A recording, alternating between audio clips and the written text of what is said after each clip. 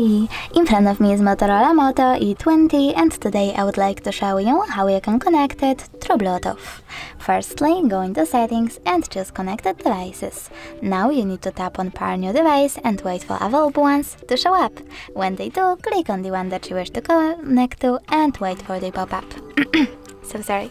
Then select pair in it and wait for this device to accept your connection request. In my case it's Oppo.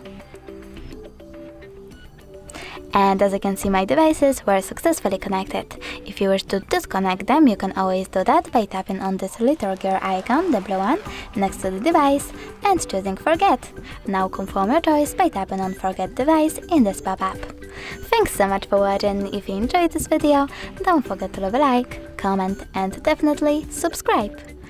Bye!